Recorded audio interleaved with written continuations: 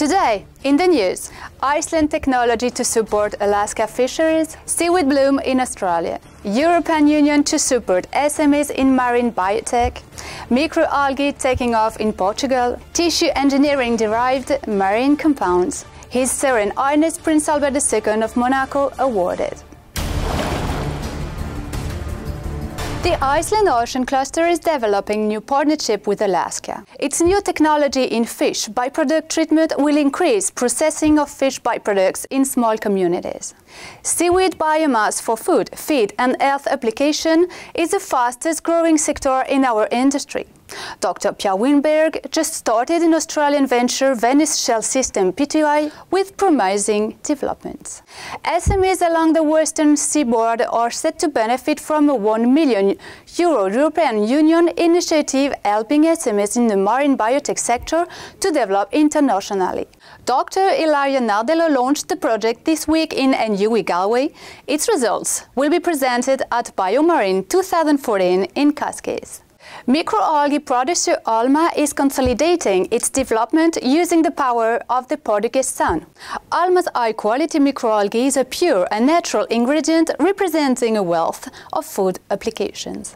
World leaders in the research fields of biomaterials, tissue engineering and regenerative medicines, 3B's research group from the University of Minho is focused on marine-inspired biomaterials, with extraction of relevant biopolymers from different marine resources. His Sovereign Highness Prince Albert II of Monaco has been named the global winner of the prestigious Zaid International Prize for the Environment Award. His Sovereign Highness Prince Albert will be the guest of honor of the next BioMarine Convention in Cascais. And now, let's move to the chronicled BioMarine snapshot.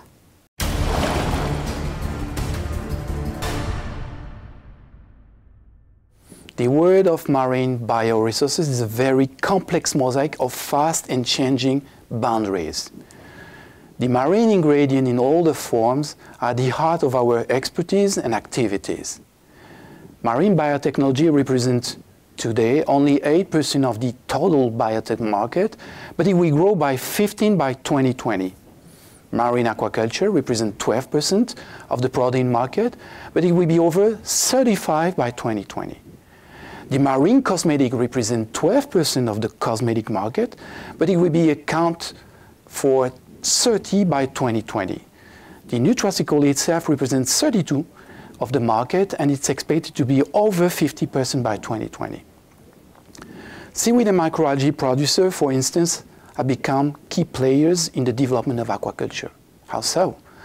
Because the development of fatty acids of vegetal origin has impacted the aquafeed industry and the nutraceutical industry as well.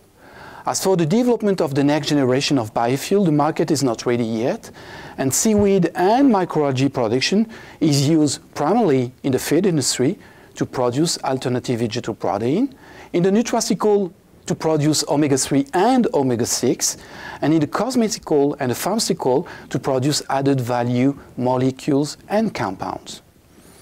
By structuring our marine bioresources industry in a total transversal approach, we really open new walkways for applied research, the development of international collaborative projects, as well as unique business opportunities.